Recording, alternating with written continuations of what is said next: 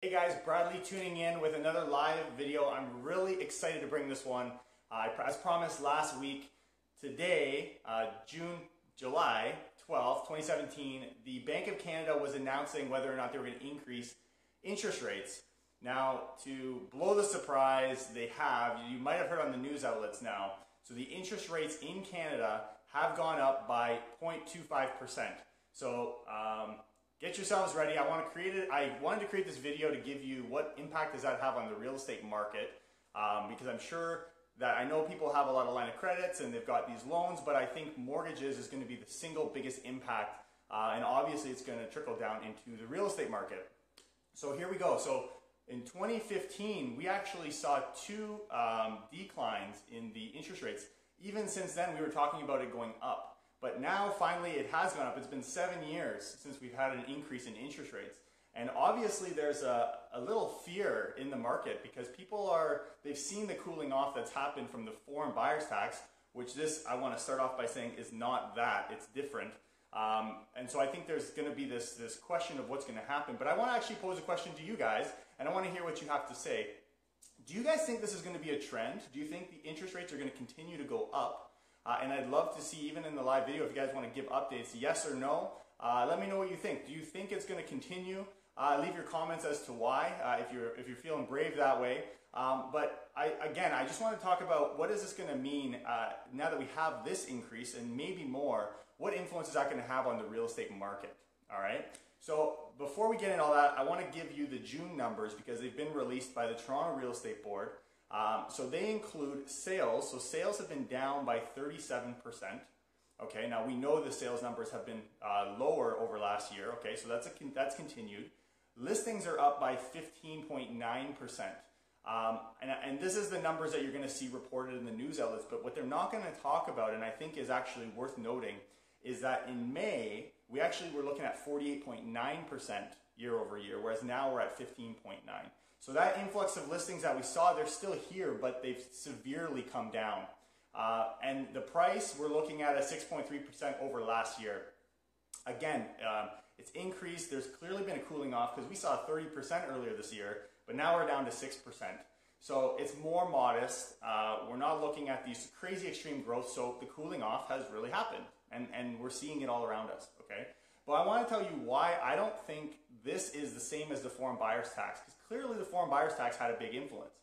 But to give you guys a little bit of history over the last 6 months, the Ontario government was talking about doing this foreign buyer's tax because obviously we had seen Vancouver do it. And there was a lot of uncertainty as to how many foreign buyers we actually have here in Toronto. And so sure enough, the Toronto Real Estate Board stepped up. They said, listen guys, it's not a lot. There's really not. And the numbers they used was 4.9%. They said 4.9% of all of our membership are actually doing transactions with these foreign buyers. And the Ontario government said, you know what, I know you're saying it's low, but we can't take a risk. We're going to implement this tax to try and slow it all down. And that's what they did. But part of their promise was to look into it themselves. And the irony of the whole thing was they've discovered that it's 4.7% within like 0.2% of what the Toronto Real Estate Board actually predicted from the beginning.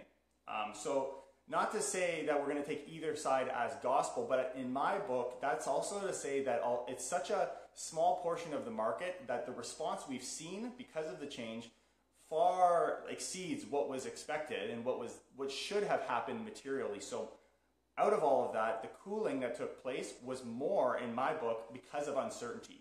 And I think uncertainty can drive the market in a lot of ways. And this is why I'm going to say that the interest rate change is not the same. Because we're not looking at a level of uncertainty, we're looking at real numbers that have been processed by the Bank of Canada and projections. So this isn't going to have the same kind of freak out reaction and slowdown. Over the long term, possibly, we'll get to that in a second on what the interest rate means, but it's not the same. It's happening at the same time at a different level, but it is calculated. Now, as we're talking about the Toronto Real Estate Board, they are anticipating that 2017 close is looking between 13 to 18% growth from last year. So we still have growth, but clearly it's come back. I mean, now that I'm working with my clients, I'm starting to see that things are sitting longer, and it's almost having to recreate like we have to be reminded that this market we were in 6 months ago is not normal. And the market we're going to see now is starting to look more and more like it did before this crazy bubble, if you will, started to form. And now that everything is leveled back out, now we're at a place where we're starting to see some more days on market, things that are more natural, still reflective of a seller's market, but no longer a frenzy.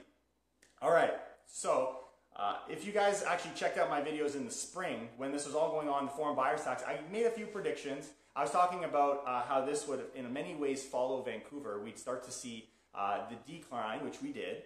And a lot of these predictions had come after because it was interesting to see the amount of reaction that took place. But once we were there, I was saying, you know what, copying Vancouver as we did, and the market kind of followed that, I said by fall 2017, this whole frenzy, which we're starting to see on the listing, starting to slow down again.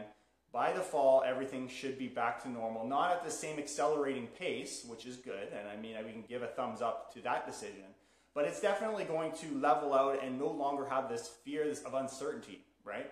So that was what I was saying in the spring, and that's what I was expecting in the fall, but this just goes to show why when I'm talking to clients, I don't go any further than 6 months because something like this can happen, right? We were having, in the last month, we were talking on these broadcasts about whether they would go up this year or not. And here we go. A week ago, it was 90% sure that interest rates were going to go up, and this is what we've seen. So because of that, I think this is a point where I'm going to make I'm going to reevaluate here. I'm going to reset that prediction for the next 6 months. And I actually think this interest rate is going to continue to keep that market cool. It's actually it's going to slow things down a little bit. There's obviously going to be a blip because people are trying to get in and lock in those fixed mortgages because the rates are going up, and that naturally happens. But I think it's actually going to prolong, and I think we're going to be seeing that rising that was originally in the fall was more likely to happen in the spring. It's just going to delay things a little bit. But I want to talk about this interest rate, okay? So we have to realize that the amounts that we're at the moment are recession rates. This was done in 2015 because oil prices were tanking, and they wanted to make sure that we were able to give that boost to the economy. Now things are back on track. We've got inflation slightly lower, but unemployment is where it needs to be. Everything seems to be coming together perfectly. And so the Bank of Canada is saying, you know what, let's start to come back to what is more normal. We're still historically low, even with this change, but it was definitely necessary. So the days of cheap money, the days of getting really quick, affordable mortgages, and people have kind of gotten caught up in that, I think those days are over, personally. I think we're going to start to see some more practical numbers come to pass here. So there's two people that are on this equation on mortgages. We've got people in these fixed mortgages, right? You guys aren't going to see it until you come up for renewal. Actually, the irony is people who are there today talking to their banks are like, you know what, I got to go to the bank because the interest rates are going to go up. Even if you went today, it's too late. The banks actually had seen this coming because we've been talking about this for a little while. Bank of Canada made these hints. So the rates for fixed mortgages have been up for a little while now. Who's actually impacted today is those variable mortgages, because if I was listening to some numbers, Patricia Levitt-Reid from CP24 was talking about how if you take a $530,000 mortgage, if you were in a variable mortgage, from yesterday to today, that amount per year has gone up $708 a year. So that's the real numbers. Those are the numbers that you're starting to see in that change. So there is a material difference, but it is still modest, right? So if you can't take that kind of pressure as a client in a variable mortgage, my suggestion would be to lock in. Whether or not you think it's going to go up or not, we are at historically low. And I'm not a mortgage broker. I'm not. It's not my forte. I would say speak to someone who can advise you on that specifically. But if you have that level of discomfort, I know dealing a lot with young clients, they're trying to make the most of their money, and variable tends to do that in the long term. But if you can't take the uncertainty, I think now's a good time, and we're starting to see huge trends. Fixed mortgages are almost at the same level as variable, and there seems to be this exodus moving over. So I would pay attention to that if you're in that variable, and the change is done today, but again, bringing it back to the question that I have for you guys, do you think this is a trend? Do you think it's going to do you think it's going to keep going up? And I think that whatever the answers are that we're going to see, yes or no, which I'm going to leave with you guys, take a look at them. See what people are thinking, because no one has a crystal ball. We're going based on our own information, and this collective knowledge is I think, going to be more powerful than even myself just giving you guys an update. Okay, so to kind of wrap all this up here, this change in itself isn't going to have any major influence. It's very incremental in nature. It's not meant to shift and change the market, I think, in the same way the foreign buyer's tax was. It's more of to show you and give, it's almost to show your hand. Show the Bank of Canada, this is what we're planning to do. We're starting to follow the United States, which have increased a few times now. So they're starting to give that tip, right? I think where the challenge will come in, where we're going to see a problem, is in if we end up reaching 2 to 3% growth. So because this can happen quarterly, if we reach 2 to 3% increase, now the question becomes, can consumers maintain that, because the amount of debt in Canada is very high. So we're going to keep our finger on this. We're going to continue to watch as it revolves every quarter. The next update is in October. We'll take a look at that. But again, asking you guys, do you think this is a trend? Do you think it's something that's going to keep going on? Or is this something that's a one-time? To give the other side, because obviously we're seeing that there's this growth, I want to also give you guys some tips on where to look on why maybe it won't. So there's a 40% chance they're saying now that in October the interest rate will go up again by this 0.25 again. But the reasons I think that it might be delayed or a little slower is, I guess, the main reason is the Canadian dollar. Because the Canadian dollar actually has been doing very well, especially today with this announcement. It's gone really high.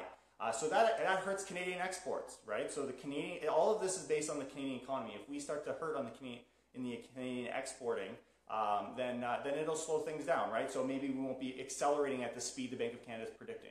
And the other side is inflation. They're going based on inflation predictions. So just a couple of hints if you want to do some more research on your time. Those are the two major things I think that can prevent it from happening. But I'm interested to hear, again, your thoughts. How quick do you think this is going to happen?